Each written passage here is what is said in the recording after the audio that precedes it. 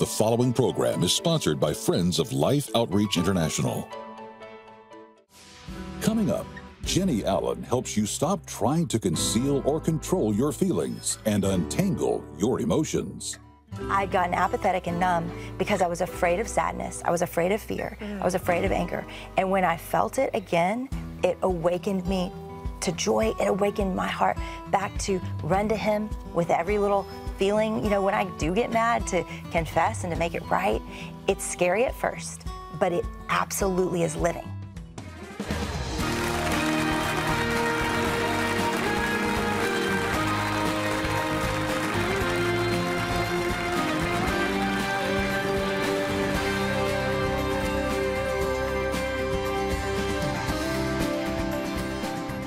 Hello, everybody. Welcome to Life Today. I'm Tammy Trent, and this is Randy Robison. Always. Randy, have you ever gone to a women's conference? Not on purpose. Yeah, Not on purpose. Not on purpose. So I've been doing a lot of women's conferences, as you know, for many years. I absolutely love it. Many guys do sneak in, by the way. Okay. So you could. You could put a hat on, little sunglasses or something. Keep that in mind. But women's conferences are amazing. They're so, so fun. And I did Women of Faith for like 4 years, right after Trent had passed, and it was such a platform of healing for me. It was mainly just sitting under some incredible women of the faith, women of the word, just authentic women. And I remember as I was coming out of Women of Faith, there was this awesome girl that was coming in. Her name was Jennie Allen. And I remember going to one event and hearing her speak, and I thought, man, I absolutely love this girl. She was so fantastic, and I thought, I wonder when our paths will ever get the chance to cross. And guess what? Today they're crossing. Jennie Allen is here because she has a brand new book out, Untangle Your Emotions, naming what you feel and knowing what to do about it. Jennie, welcome to Life Today. It's so good to meet you. Yeah, it's so good to meet you. I always love hanging out with you. Yeah, you're always fun. And Yeah. so the IF gatherings, though, they're still going on. They are. They're going Yes, strong. yes. Wow. Yeah, you know, I always hear great things about that. It's really pretty amazing because it live streams out all over the world. We've reached 176 countries, and Wow. all of these groups of people all over the world are coming in live. Love It's really it. special. It was so many women in one place. I Yeah. can only imagine. Love I can only imagine that it is a tangle of emotions. There's some emotions. Yes, there are some emotions. And speaking of emotions, you talk about the fact in your book that many people struggle with their emotions and being sort of in a pit, you know, Sure. like getting into this pit of emotions and not knowing how to get out. So I'm going to start right up at the top by asking you if you have personally ever found yourself in a pit. Never. Never. Come on, Kidding. come on. No, of course. I mean, almost everything I've ever built or produced has come out of pits. It's come out of Really? places that I've been all knotted up. There's a little stick figure in the beginning of the book, and I drew it. It was all these pictures. They kept trying to draw it, and I was like, no, messier. And it was this little tangle over the stick figure, and it was how I felt, right? It was like, I feel that tangle. Girl, I can relate. Right? That's me. Yeah, that's my fancy drawing. That's me. And so I get that, where I feel like so what I would do is I would cope with my emotion or conceal it or control it, because that was easier than actually facing it. And I just genuinely didn't have the tools or know what I was supposed to do. I also really believed that what's the point? What's the point in really being sad or really being afraid? Why does it matter? What's going to change in my life if I look back or process something? It just felt like a waste of time.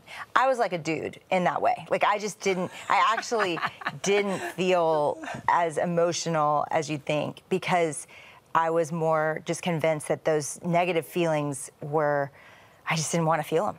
And so I pushed them away. But what happens over time is you become apathetic. And so I feel like that's where I got stuck, really, I was just really numb coming out of COVID, and I felt kind of disconnected from my own heart and from people. And I wanted to heal, and I wanted to figure out why I was so checked out.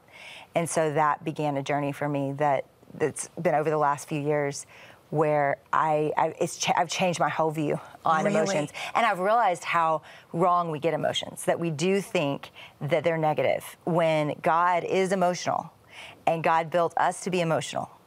And it is, you are emotional and you are emotional. We all are, every human. Definitely. Even if you think I'm the least emotional person, I don't feel emotion, you do, because you were built by God and he built you to be emotional. So you may express it differently or not at all, but we all contain these feelings that sometimes we wish we didn't have. Right. Well, okay, so you bring up an interesting point, because we all, whether we're aware of it or not, have a theology of emotions. Yeah. And I think a lot of that is, taught if you're raised in a church. You were taught certain things, whether explicitly or simply implied. What is a good theology of emotions? Oh, it's such a good question. So when I go over to the side of the world and how they view emotions, you see that it's follow your heart, whatever you feel. Like whatever you feel is your God. And so the world is chasing their feelings and chasing what they want. So the church has really responded to that and said emotions are dangerous. Yeah. And I understand where that comes from, because, and I certainly felt the same way.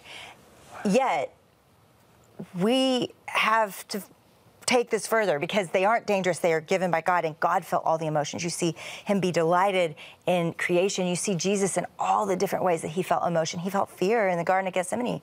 The Greek words actually translated to fear or anxiety. That's what he was feeling in the Garden of Gethsemane. So you see all of these moments where there is a God, the Holy Spirit, who grieves over our sin. Like there's a God who feels all of these emotions. So they can't be bad in themselves. They can't be sinful. They can't be wrong. And he built them into us. And so they can't even be neutral. They've got to be good, because in his image we are made. And we are made fearfully and wonderfully. So there is a misconception that emotions are bad. What we do with them, like Ephesians says, in your anger, do not sin. So there's a sense that it's possible then, therefore, to in our anger not sin. Yes, So we've got to process, okay, how our behaviors and our thoughts and places we can sin, but the emotion itself is a gift to help us process a very broken world. Okay, I got time out on behalf of a large portion of the audience right now that is going, but wait a minute. Okay, jealousy, anger, you mentioned anger. Yeah. Is hatred an emotion? Yeah, I mean, God. Everybody watching right now is ticking off the list of bad emotions Sure, in their mind. So let me back it up just a little bit and help.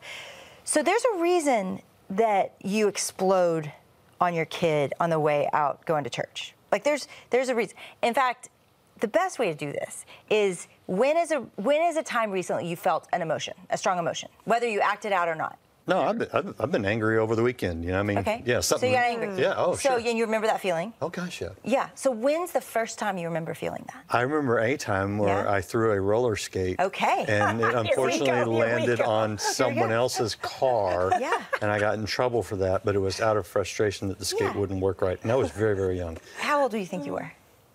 6 or 7. Maybe? Okay. So now I want you to think about that 6 or 7 year old. And there were probably great reasons that, like, that 6 or 7 year old isn't processing sin and the world and theology yet. That 7-year-old with the roller skate is just mad, right? Just frustrated. Just frustrated. Angry. Yeah. What would you say to that 7-year-old that feels so mad Right now? today? Yeah.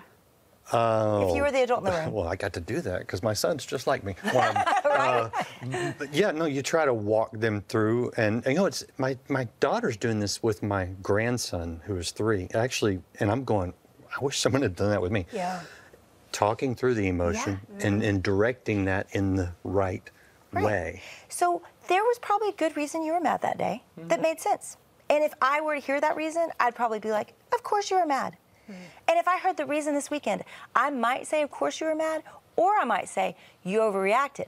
Now, we could get into the fine, is it a sin that you overreacted this?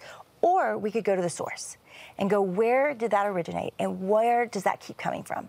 And that's what I'm encouraging people to do. Of course, hatred is not always good, but there's probably a reason. And so what I believe is that we're missing these things God wants to do in us and for us when we ignore them. When we just keep getting mad over and over and over again, we're missing what that anger is actually trying to point us to, and it's to healing. When you look at how most people deal with emotions, because we demonize them, because we say these are bad, these are dangerous, we cope with them, we try to control them, which never goes well, by the way. We try to conceal them. Well, all of that actually comes out sideways and to the people that we love. And so what I'm encouraging us to do is go, okay, let's not do that. What does God say we should do with them? Because are they dangerous? Heck yeah, of course. But it's because of how we're viewing them. And so if we view them as gifts and go, okay, what are they trying to tell us? They actually serve as the greatest point of connection between us and God and us and other people. Okay. The reason I don't want to tell you more details I is, knew there is was a because reason. there's, well, and it's inherent in all of us, there is shame. Sure. Right. Because, I don't know if that just comes, but I can tell you, I've been in enough churches to know that we should feel ashamed when we're naked and we're putting everything out and for everybody to see. Yeah. But God doesn't do that. But is that even, what is that based on? Like, that's what we've got to do is Romans 8:1, there is therefore now no condemnation for those who are in Christ Jesus. Well, it's based on bad theology. So we get to come in and go, I just lost my mind on my kid. We get to go in. It should be the safest place in the world to share this stuff. But because of shame, you're right, because of the division that we feel. But this is the power of God, is to remind us of the truth. The enemy wants us to believe the lie of shame. Yes. God wants us to believe that we are not condemned, and therefore the point of connection between us and him and each other is our point of struggle. Wow. And so those knots that I felt, that picture, were supposed to be ropes that were tying me to God, but I'd gotten apathetic and numb because I was afraid of sadness, I was afraid of fear, I was afraid of anger. And when I felt it again, it awakened me to joy. It awakened my heart back to run to him with every little feeling. You know, when I do get mad, to confess and to make it right. It's so much more fun to live in that point of connection than to stuff it down. It's scary at first, but it absolutely is living. It is living. And so if we could not be so afraid of it, realize that God feels these things too. It says that he empathizes in our weakness, that he feels our weakness. That's such a gift. Wow. We have a God that feels it.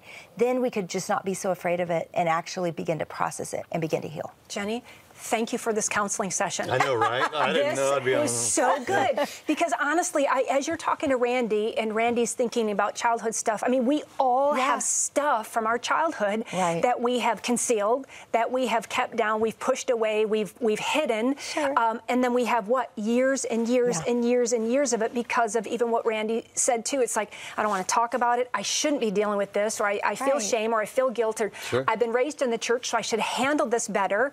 And so I'm not going to talk about it and pretend it didn't happen, but my best friend saw that it happened. So now, how do I fix this? But I love everything you said is almost like a bit of a revelation, like, oh my gosh, so it's also fixable. Like, yeah, I mean, that is one way to say it. I mean, we're not meant to fix things, but to feel them. But I think there's hope, right? It's like that you can. It's not like you have to get stuck there forever. That's not what I'm saying. Yes. I think it's just not being afraid of it and trusting God with it. Absolutely. And as you do that, relationships deepen. When you think of somebody that's cried to you about something, they feel ashamed. They're embarrassed. What do we all say when we're the one crying? I'm so sorry. I'm sorry. I'm sorry. We put our head down. But the person, if you're the person on the other side of the table and they're sharing with you, you feel so grateful. Yes. It's such a gift. It's such a gift. Yes, it is.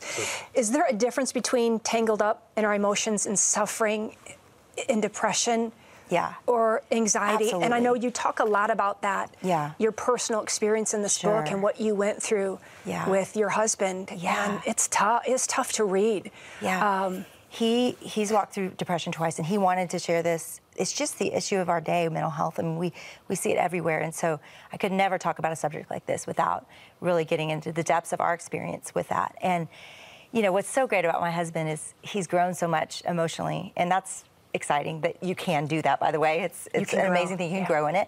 And he's grown in it. And just recently, as I was writing the book, I was a month in, and he sat down with me and said, Jennie, I think I'm back in this season of depression again. Wow. And I remember even then, even as I'm writing a book about not fixing our emotions, but actually feeling them and allowing God to use them for purposes that he intends, I am like, oh no, how long is this gonna last? Like, how long are you gonna be sad again, you know?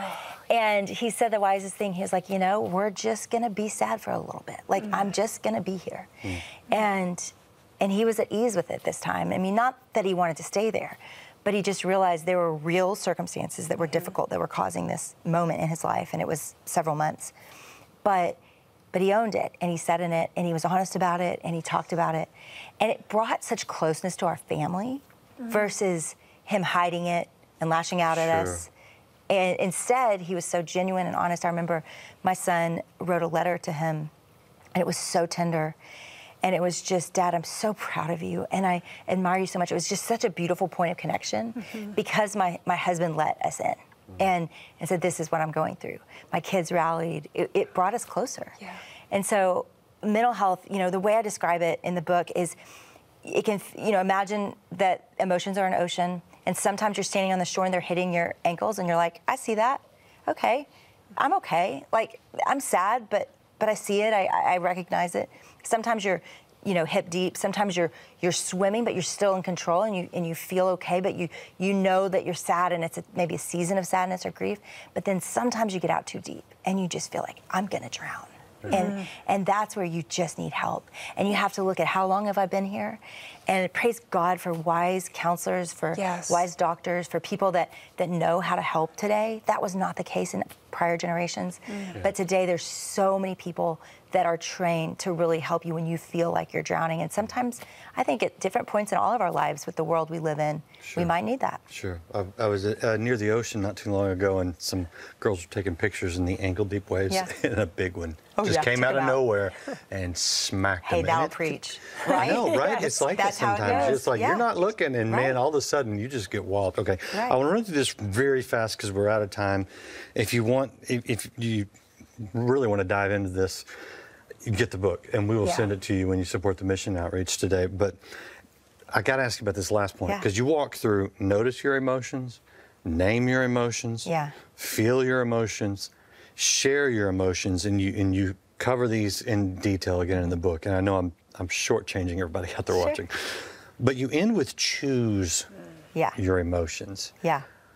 Is that a real thing? It's to choose what you're going to do with your emotion. Okay. So I don't think we always get to choose our emotion. Right. A lot of times sadness finds us, and you can really, really work hard to not feel it, but at the end of the day, you need to feel it.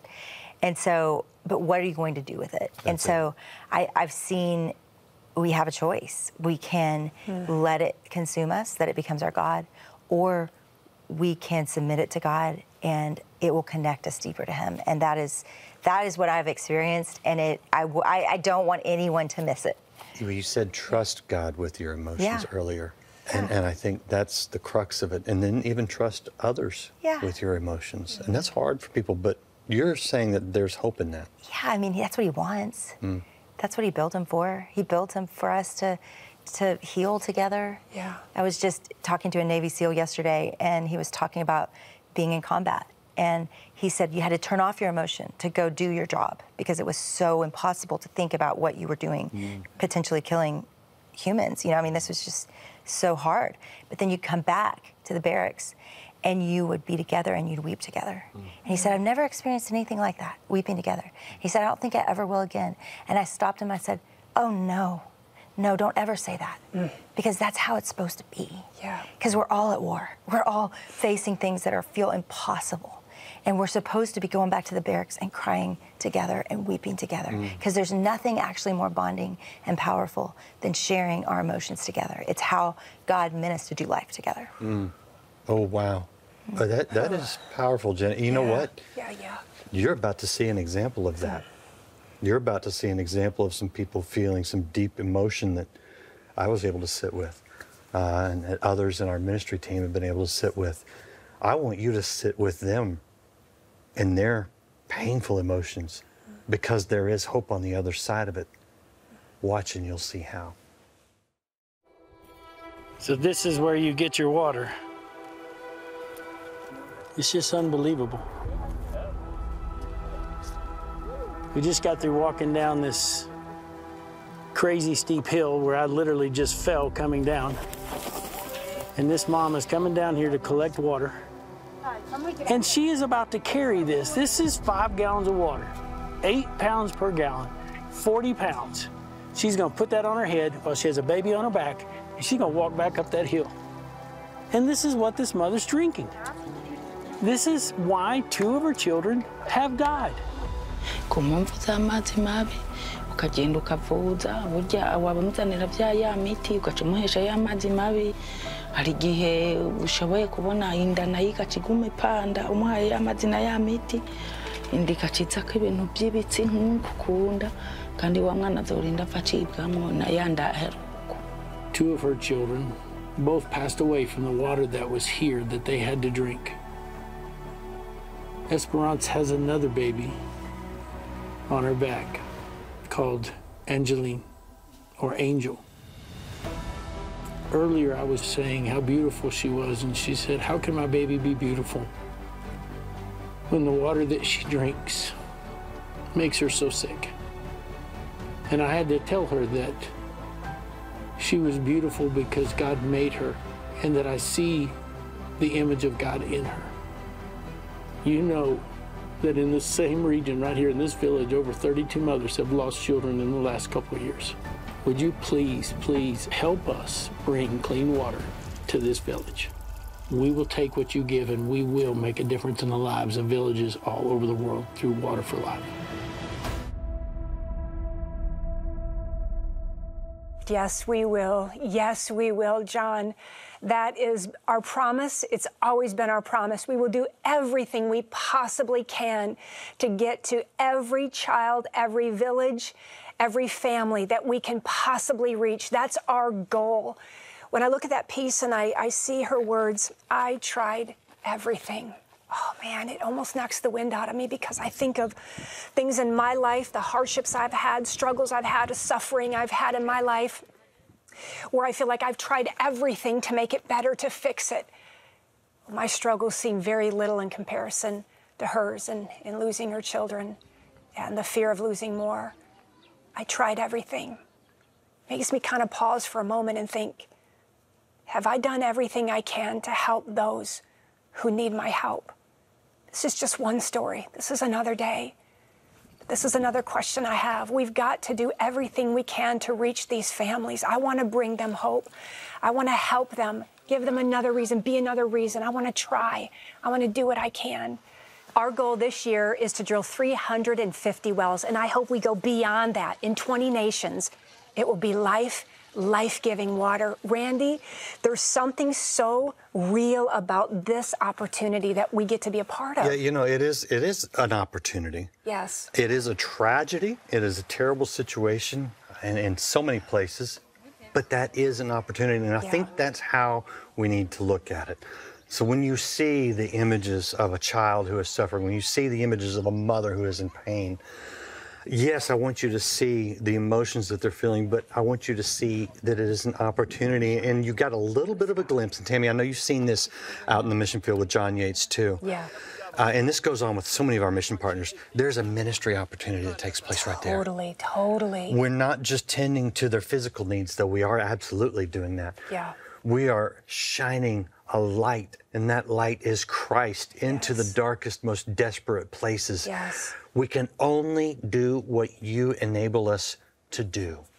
We can only reach the goals that you enable us to reach. The 350 wells in 20 nations, that is our prayer, that is our hope. I'd love to go right past it. We can only do it with your support. This is the last week we will be on the air asking for your support, so let me quickly tell you how it breaks down. Your gift of $48 today will help provide water for life for 10 people, clean drinking water. A gift of $144 will provide life-giving water for 30 people. Some of you can drill an entire well. The average cost of that globally, $4,800. Whatever though, it's just critical that we act today, because as we're wrapping up this campaign, we need to get things in motion, literally wheels in motion, so that we can get to these villages quickly, and time is critical. So please don't delay. Pick up the phone right now if that's how you give. Maybe easier to go online, click, click, click. You've just made a difference in someone's life. Whatever you can do, whatever God puts on your heart, I pray that you'll do it today and help us give water for life.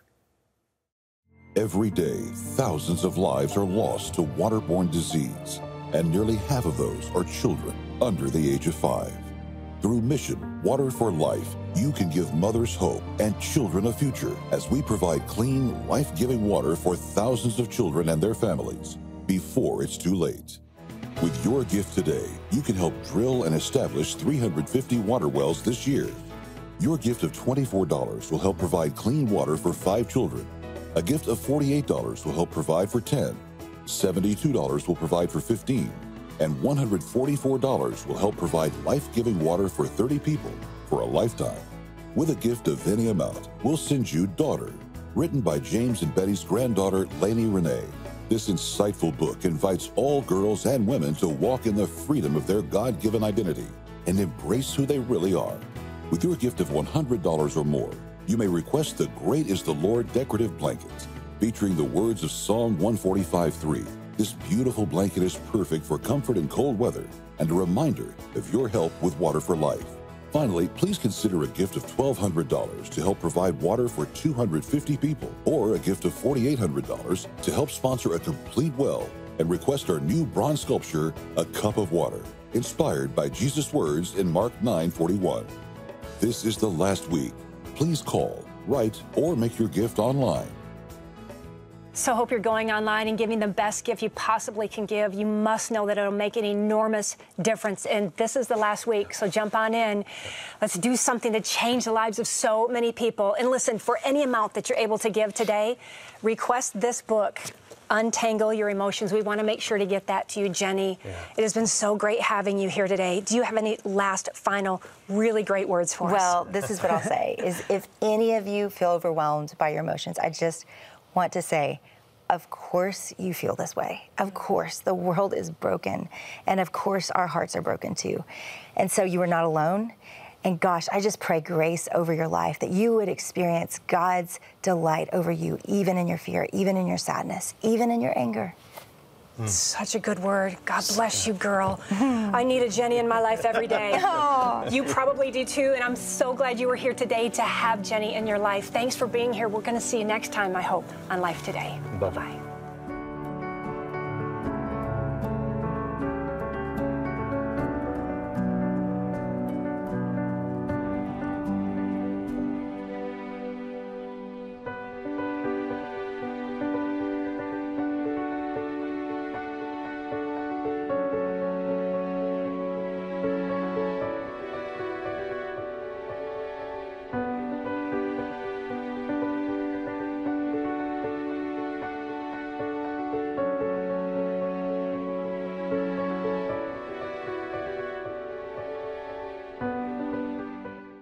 In a world adrift, Fight the Good Fight by James Robison and Jay Richards reveals the battle for our culture. Constitution shattered, heroes vilified, but hope remains. Unite, repent, and stand firm. Fight the good fight. God's giving us sort of one last chance to see where we're going on this train. Fight the good fight in our post-Christian society. Next week. Life Today is made possible by the supporters of Life Outreach International. Your gift will be used exclusively for the exempt purposes of life. The ministry features specific outreaches as examples of the programs it supports and conducts. Gifts are considered to be without restriction as to use unless explicitly stipulated by the donor. The ministry is a member of the ECFA.